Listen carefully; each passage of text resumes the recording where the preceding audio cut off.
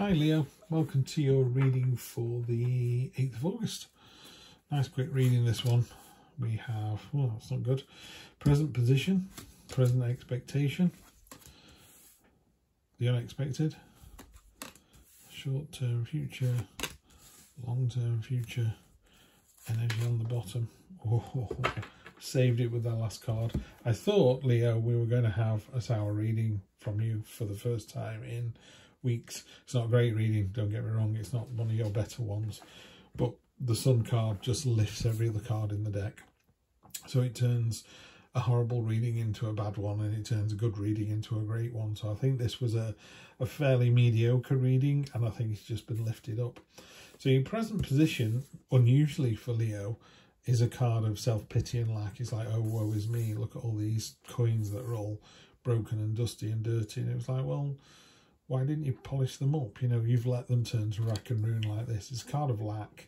It's a card of self-pity. It's a card of not seeing the wood for the trees.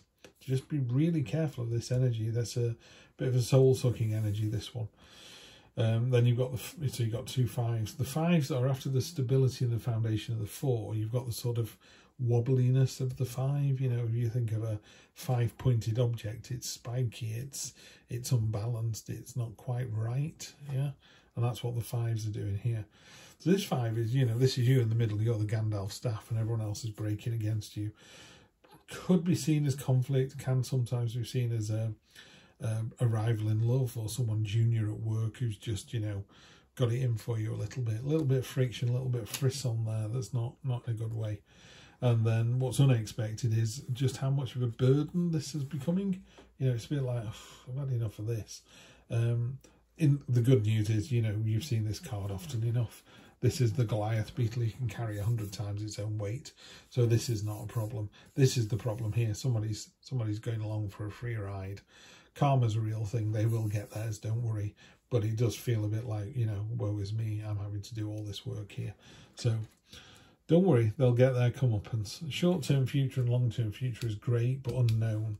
Short-term future is generational stability and wealth. It's about, there are lots of castles in the tarot, and oftentimes they are on the hill or they're in the distance, and we're heading towards them. And castles are your goal, your ultimate goal. In the Ten of Cups, you are inside the courtyard of the castle. You've made it. You've got to that goal. So this is a very much, both the tens are cards of completion. So you're almost at the end. You're about to put your burden down, and that is generational stability, wealth. In relationships, it's about everything just going swimmingly.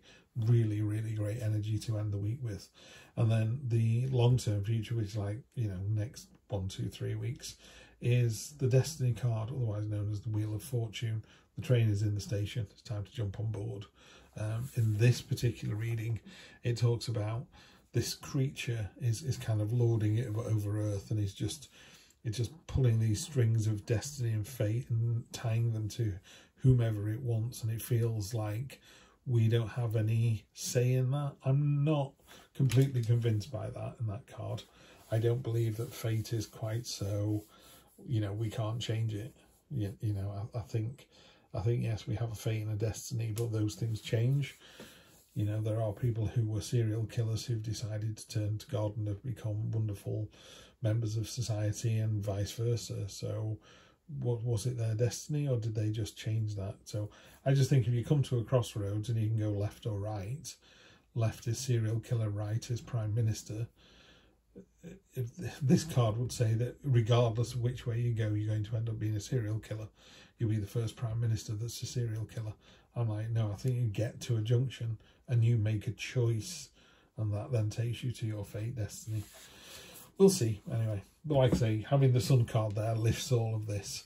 So it's quite a quiet week for Gemini. Sing your own song. That's the canary spirit. Happy with that? Yeah, you've been doing that for the last couple of weeks, so I don't expect that to change. Just be yourself. There's only one of you. Yeah, be yourself. Everyone else is taken. That was the line, wasn't it? Be yourself. Everyone else is taken. Just be the best you can be, and everything will work out swimmingly. Universe has a plan. Reward for craftsmanship, diligence, People are seeing how good you are at what it is that you do. This could be a relationship, two people and your partner just going, I love this person. They just made me a cup of tea in the right cup at the right time, you know. Cool cat. This one's not quite so obvious, but in other readings, I'm not quite sure what the whale is. There's a whale and a ship behind here. But he's normally got his foot in the water, and the King of Cups is completely in tune with his emotions, you know, and to that end he is able to, what's the famous line? The strength to change what you can, and the wisdom to live with what you can't change, you know. I know I've bastardized that phrase terribly, but that's what it means. And it's great to be able to have that level of understanding where you know there are some things that can change. I'm going to be strong enough to do it, and other things I just can't fix. So I'm just going to have to learn to live with them. She's come up 3 times this reading. Love this card. In this card, you know, check that space out. That is a real settled, smug, abundant, you know, she's in tune with nature. She has everything that she wants. Whenever I see this card, it just says the word settled. It also feels very Leo as well. This is a very Leo card. I'm sure it is a Leo card. But these two just feel, and there's a cat there as well, feels very Leo. So it's this energy that I'm drawn to on here. Less so with this. So it just feels this week, you just feel like you're having quite a mellow week. Nothing to worry about. The Sun card, as ever, is just lifting you up. Just be careful. Don't let this energy get you down. And it doesn't seem to. And there's something completing this week as well. So I think we're going to see the end to something for Leo. And then we're going to boost it up again, because you've just gone from great week to great week to great week. I think it's quite nice to have a week where you can just coast a little bit. So take it easy, Leo, and I'll see you for the next one. Take care.